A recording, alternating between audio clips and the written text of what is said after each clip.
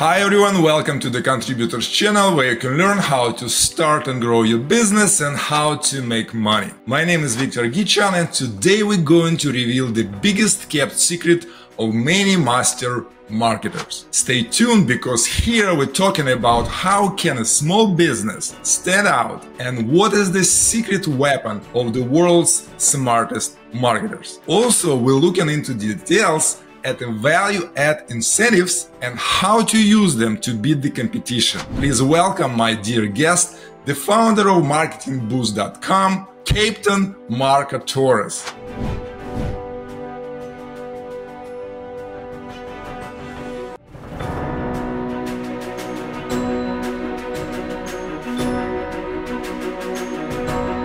Hi Marco, thank you for coming on the Contributors channel. Thank you for having me, Victor. Pleasure to be here. Well, what I learned from your bio, you have been an entrepreneur since the age of 9, when you started your first business as a paper boy. By the age of 12, you already got the biggest paper route in San Juan, Puerto Rico, and was featured on the front page of the local newspaper for your accomplishment. What inspired you to become an entrepreneur at the age when kids watch cartoons? Right.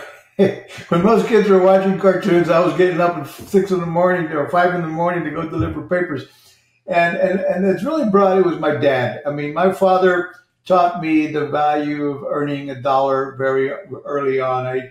He rarely gave me anything for nothing. I had to earn everything. You know, even around the house, if you wanted I wanted a Schwinn bicycle at the time, you know, the 10-speed bicycle. And he was like, well, what are you going to do to earn it? You know, you've got to, chores around the house or this, that, and the other. And I could earn a few dollars a week for taking out the trash and doing that, but it wasn't enough. And so he suggested, well, you can do a paper route. At your age, you can start a business called, running a paper route. And so he kind of guided me along the way to what I needed to do to get a paper route, including, contacting the paper company and getting myself set up. But I didn't know I was going to enjoy it as much as I did. And I ended up leveraging early on. I leveraged relationships. I found that what I was good at was knocking on doors to sell the subscription. And back then we had to also go back and collect the money. So my dad taught me about spreadsheets and putting down who owes me how much and when I got to go back to collect it. Back then the spreadsheets were by hand. We didn't have computers and we didn't have internet. Nobody could pay their bill online like they do today. So we had to go back and knock on the door and say, hey, you owe me some money. I ended up leveraging getting my friends to help me to deliver the papers so that I could focus on,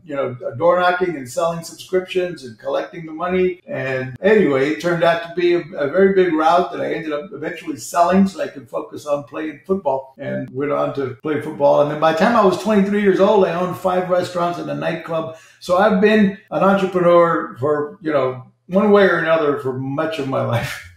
Just wow, Marco, such an amazing story. 9-year age, you already have employees and you collecting money and doing accounting and bookkeeping. Yeah. This is just incredible. I think it's a real inspiration for any little boy who dreams to become someone. So let's go further to your adults here. In the late 1990s and early 2000s, you brought in nearly $1 billion for a travel company. I think it's a great achievement to my mind. It's not easy. $1 billion, it's a big number. So how did you do it and what was the secret of your success? Well, I got early on, I was introduced to, one of my mentors was like in 1994 saying the future is the internet. We've got to be on the internet. So I started learning everything I could about the internet. And back then it was, it was a wild west, but it was also, you had to learn coding. You had to learn HTML coding. You had to build a website. You had to figure out, there was a whole lot to figure out. There was none of the tools that are available today. There's never been a better time to be an entrepreneur today, a solopreneur, or however you want to word it. There's so many amazing tools, so affordable. The website can be built in a couple of hours.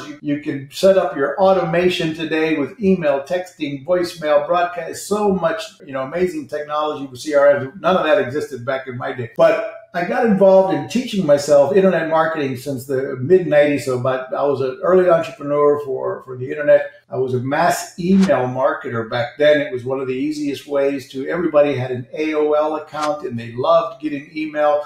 Back then you'd get your computer would go, you've got mail. And people loved that, to go check their email address. And so I was a spammer before they called it spam. But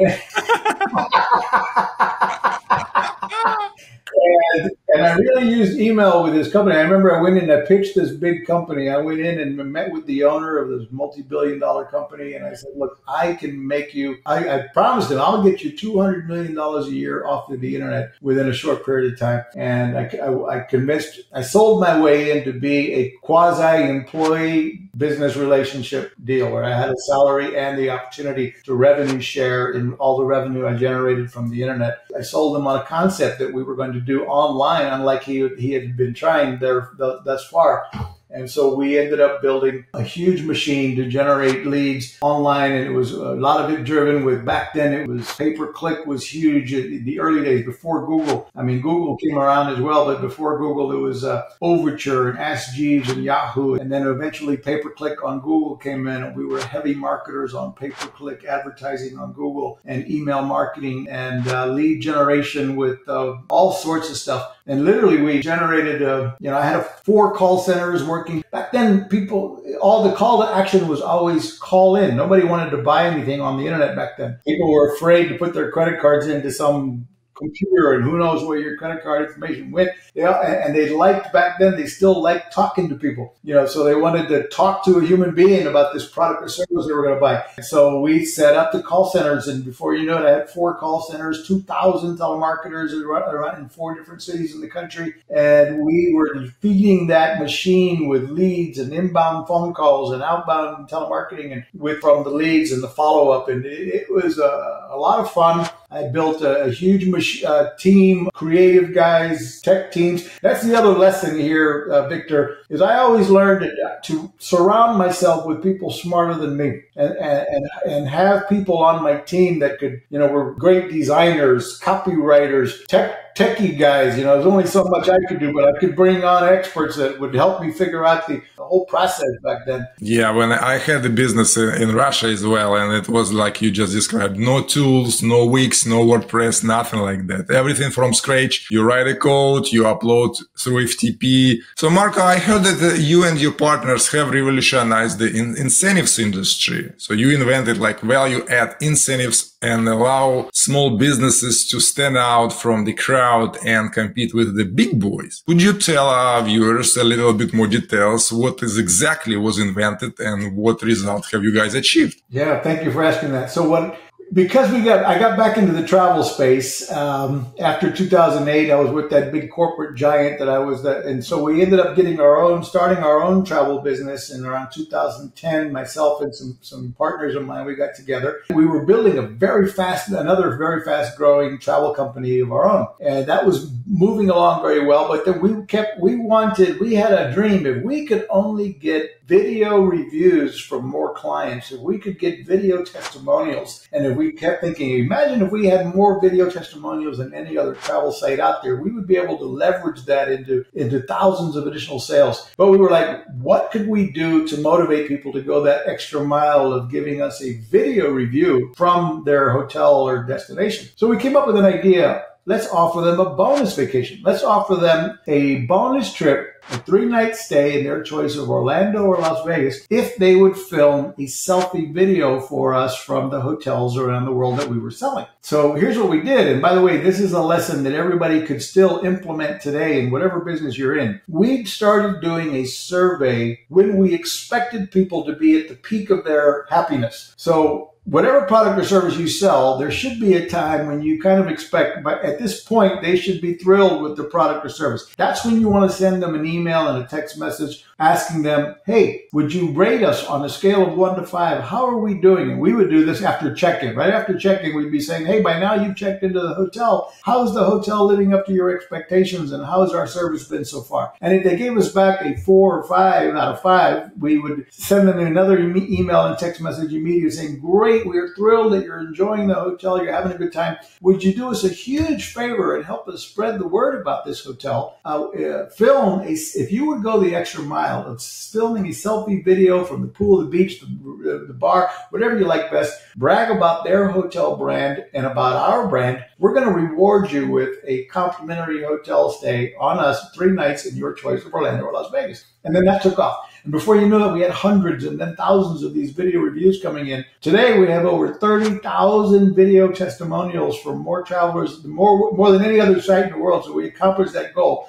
And we were leveraging those into thousands of additional sales. I mean, we generated over 1 million travelers from that one travel site. So now, of course, all these free hotel stays we were promising, people were raising their hands saying, hey, okay, we want our free trip now. How do we get our free trip to Orlando or Vegas? So now we were having to pay out of our pocket for those free rooms we were giving away. And that was like, ouch, this is getting expensive. Now what do we do? Right. This is exactly my idea. Right? Like, so how do you make money out of it? Right. So this is getting expensive. So how do we give these free trips away now? So because we were a high volume travel company, we went back to our hotel partners in Orlando and Las Vegas. And we said, look, you've got a problem and we know we can help solve it. The problem you have is your hotel is not full year round. Let's be honest. You're full on certain weekends. You're full for peak season, holidays, special events, 4th of July, Christmas, New Year's. But the majority of the year, 70% of the year or more, at least 30% of your rooms, if not more, are going empty. And they agreed. And we said, we can help put warm bodies in those rooms, couples, families, individuals. They're going to spend money at the restaurant, the bar, the casino, the spa. They're going to spend money at the excursion desk, the gift shop. They're going to book additional nights. They're going to book additional rooms to bring friends, etc. They said, well, we'll try it. We agree. So we got a couple of hotels to participate in Orlando and Las Vegas. And now we were able to fulfill those free trips we were giving away without costing us money. And then we thought, man, this is working amazingly. Can you imagine if we had hundreds of destinations? And that is what became eventually MarketingBoost.com today, where we now offer complimentary hotel stays. It's a subscription model. So we reinvented the incentive business. We're not the first guys on the block to be in the travel incentive business, but our competitors do it totally different. So we make it, one, incredibly affordable for any Marketing Boost member because it's a very affordable subscription fee. It gives you the ability to give away an unlimited amount of complimentary hotel stays over 125 destinations around the world. 3-night stays in places like Orlando, Las Vegas, I mentioned earlier, Gatlinburg, Branson, New York City, San Diego, 30 U.S. destinations. Then 5-night stays in places like Cancun, Mexico, Puerto Vallarta, Cabo San Lucas, Punta Cana, 5-night stays in Hawaii, 7-night stays in places like Phuket, Thailand, and Bali. We have destinations all over Europe and Paris and Canary Islands and Germany. We have destinations all over Australia, Caribbean, and so on. Today,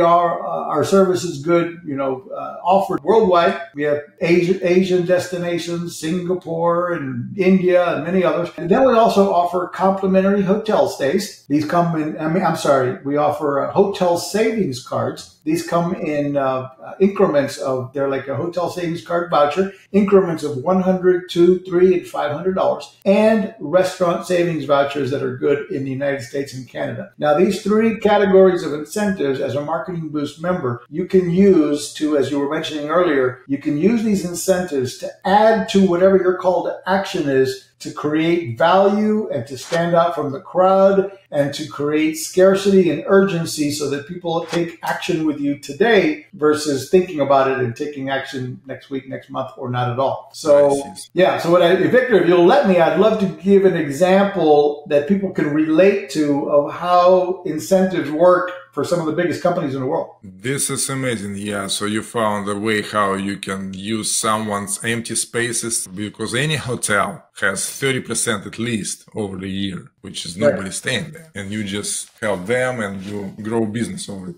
And there's no hoops to jump through, no timeshare presentations for your client to listen to. There's no obligation. Yeah, it's very hard to sell timeshare because people understand they kind of need to commit for this and pay every year. Yeah, and with our program, it's easy. So, but let me talk about incentives that everybody's going to relate to. Amazon. They don't use Marketing Boost, but I'm trying to give you an example of how the big boys do it and how with Marketing Boost you can do something similar. Amazon they eventually, Jeff Bezos, one of the richest men in the world, he managed to find a way to get almost all of us shopping on Amazon all the time. He created Amazon Prime. And when he first launched this, video streaming wasn't even that popular yet. And the incentive was you get free shipping. When you buy into Amazon Prime and you pay $97 a year or whatever it was, you get free shipping. So we bought the Amazon Prime. We didn't even know that included free videos. We wanted the free shipping. That was the incentive. And then, of course, you found out, oh, cool, I get to watch movies, videos, streaming, and what have you. But more important was the free shipping. And then, of course, once we bought into that, then what? We were automatically a loyal client, because when you were going to buy anything on the internet, you'd be like, well, let me see if Amazon has it, because I got free shipping with Amazon. So instead of buying it from Macy's or Sears or whatever, you were buying it from Amazon because you got free shipping. So he managed to capture us as loyal clients around the world. And we ended up getting the videos to go with it. But let's talk about another one. McDonald's, they have that adult Happy Meal. And so the Happy Meal is the prize for the kids. They get the toy in hamburger, soda, fruit basket, and a little toy. So mom and dads are choosing McDonald's over Burger King or whatever because they're going to be able to, get the kid the Happy Meal with the toy, and they're going to entertain themselves over there. So mom and dad can actually talk to each other. Something they've been doing for years, generating billions of dollars with the Happy Meal. So my question to you is, do you have an adult Happy Meal with your company or product? Do you have the Amazon free shipping incentive? And if not, that's what Marketing Boost can do for you, because with our 3 categories of incentives, you can have something that helps you stand out from the crowd. You can offer these incentives and really it comes down to 2 ways of doing that. Either buy product and get the incentive to go with it, or inquire about our product and get one of our incentives to go with it. So one of the biggest things that Marketing Boost members use is appointment setting. We're all using Zoom calls like crazy around where we can talk. It's an amazing technology. We can talk to people anywhere in the world and make our sales presentations. But now people book an appointment with you, and many of them don't show up. So you can use a Marketing Boost incentive, for example, to say, hey, book a no obligation appointment, and I'm going to reward you with a $100 hotel savings card if you show up on time for the appointment. We think your time is valuable and ours is as well. So if you show up on time, can I use for my business your hotels? Yes. Really? Okay, you got a client. Okay. Wow. I thought it's only for you guys.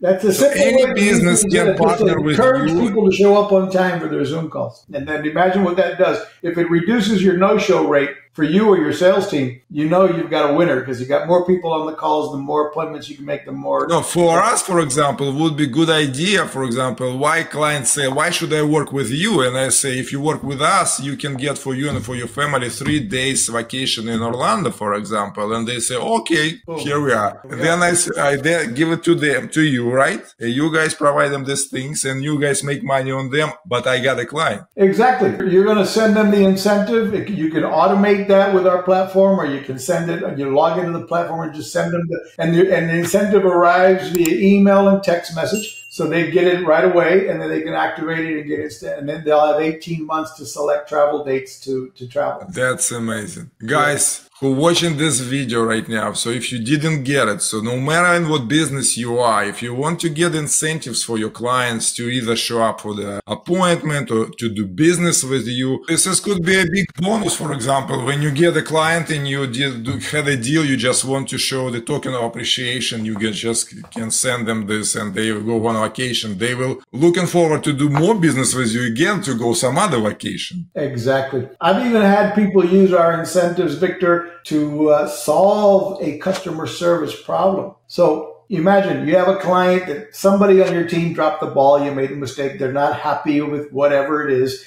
and they want to write negative reviews, or maybe they already wrote a negative review. You can reach out to them and say, look, we'd really like the opportunity to hit the reset button. We want to ship you the new product. We want to fix the problem. We want to get this right, yada, yada, yada. We're going to refund your money, whatever. But we also want to send you a complimentary hotel stay on us, just for your aggravation that we acknowledge we dropped the ball. So we'd like to give you a 3-night stay in Las Vegas on us. And then of course we recommend the disclosure. The disclaimer is the following: airfare is not included, of course. Food and beverage is not included, and the government taxes and fees are not included either. But I'm going to give you the hotel stay on us, and you're responsible for getting there, of course, and paying the taxes. Now, if I gave you that and we fixed the problem, would you remove that negative review? Would you consider that? And you could actually get people to remove a negative review about you and help control your online reputation by using an incentive as well. So I see a lot of application for this. This is like just made magic. Okay, guys, you did a really great job. I believe it can really help small businesses, and not only small business, any business. I think businesses can stand out and beat the competition. Okay, let's move on. So, by the way, this is one of my favorite quotes of a famous businessman, Aristotle Onassis. The secret in business is knowing something nobody else knows. I feel that you know a marketing secret. So what is the secret weapon of the world's smartest marketers you refer to on your website? Well, that's, in a way, I just dropped that secret a moment ago. I covered it because... So this is what we just talked about. Yeah, this is what I just talked about. So the secret is access to Marketing Boost, because it is, we only market, B2B to business owners. It gives you this ability to your client, you're going to tell your client, if as a small business owner or a big one, I'm going to say, I have a special relationship with my travel partner, redeemvacations.com. So I can give you this complimentary hotel stay on me. Your secret is Marketing Boost. You're giving away the incentives, but your client doesn't know that it only costs you $37 a month. So that's the little mastermind secret of many marketers. So we pay $37 a month like subscription, and we have access to those locations, to this offer. Yes, sir. Cool. Everyone knows we make a lot of mistakes on the way to success. What is your greatest failure story? What did you learn and how did you recover from it? Well, my biggest failure was having all of my eggs in one basket by the end of 2008. I was all wrapped around that company that I told you about, that I built a huge machine, but it was all in one industry, in one area. So when the crash of 2008 came about, I lost everything. I mean, it was, well, actually, I chose later to look at it another way, but I had a great sales year, one of the best sales years ever. I mean, I sold my house, I sold my cars, I sold my boat, I sold my motorcycle, I sold my furniture.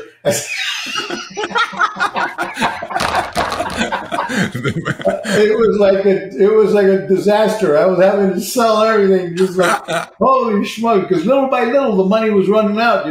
I was trying to maintain the same lifestyle, and I thought my mistake was, I'm going to bounce. I'm going to move right to same level. I'm going to go from this position, and stay in the similar. Shoot, I could not find any kind of replacement income or salary or job or nothing. And little by little, the money was going, and I was starting to sell stuff. And 7 cars in the driveway. Now I'm selling cars. And it came down to having to start completely over. And I literally had to move out of town to a different city. I couldn't hold my head up high. I felt like a complete failure in my mid-40s, losing everything and starting all over.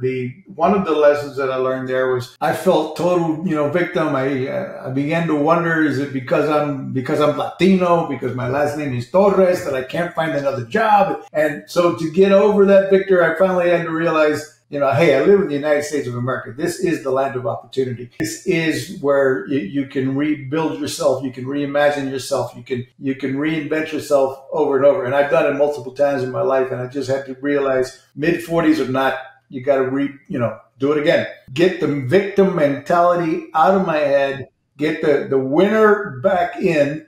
Start all over. And so I moved out of my town that I was in, Orlando, Florida. And I moved to Miami and said, I'm starting fresh, brand new. I know how to be successful. I know how to start over. I can do it. And so went to Miami and eventually built, numerous new businesses and leveraged partnerships, leveraged relationships again. Found the people that I used to do business with and were friends, and found several guys who were in a similar boat, So we leveraged our capital, we leveraged our brain trust, and we built these businesses again and never turned back. Good for you. Yeah. Back to your business experience. What are the top mistakes, like 3 mistakes small businesses should avoid in marketing? What would you recommend? I think too many small businesses make the big mistake of trying to do everything themselves. They're the solopreneur, entrepreneur wants to do it all. Many of us have a kind of a control freak attitude where, well, nobody can do it as good as I do. So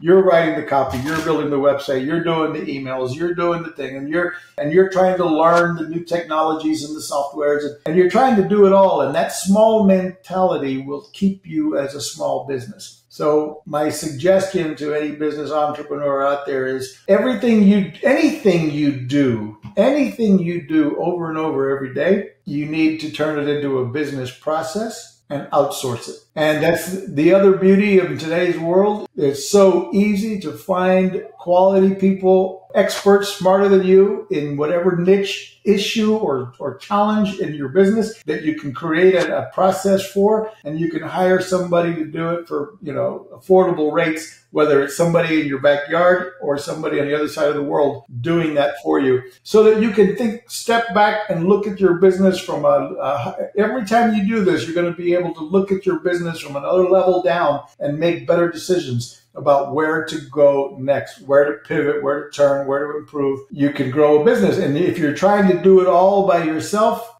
you never, you have to be willing to invest that money in hiring people to do what you do, so that you can look at the business from another angle and grow the business. That's a great advice. Thank you. Thanks so much. So then now I hope the dear viewers, you know what you're not supposed to do if you want to grow your business. And lastly, our traditional question, what advice would you give to your younger self? I wish I could have told myself to buy Amazon stock, but no, but I would have told myself to diversify more, have multiple business incomes, multiple passive incomes coming in, because eventually whatever you're doing today more than likely will require changes, or will, things may happen to you, and you don't want to be where I was at age 45, wiped out, starting all over. So you want to grow if I had been, and I always thought, I'm an entrepreneur. I mean, I've owned restaurants. I had a nightclub at 23. I thought by the time I'm 35, I'll be a billionaire. Well, I never became a billionaire. I'm not yet. But the point is, if I had earlier on thought, okay, I'm going to have multiple streams of income. I'm going to have real estate investments. I'm going to have this type of passive income here, passive income there. So that even if something drastic happened, like the 2008 crash of the entire economy, I would not have been so drastically affected. So that would be my lesson to teach everyone else is, try to diversify and have multiple streams of income, so that if one or two fails, it's not devastating. Absolutely. Totally agree. Thanks so much, Marco, for coming on the Contributor Show and share your insights and all your experience with our viewers. It was really a very interesting journey. Dear viewers, I hope this video was helpful. And if you have any questions, leave a comment below. And if you want to learn more about value add incentives, or you want to participate, the link to marketingboost.com is in the description. If you like this video, please like and share, subscribe, and hit the bell below to be notified about my new videos. Thanks for watching. Stay healthy, stay wealthy, stay tuned.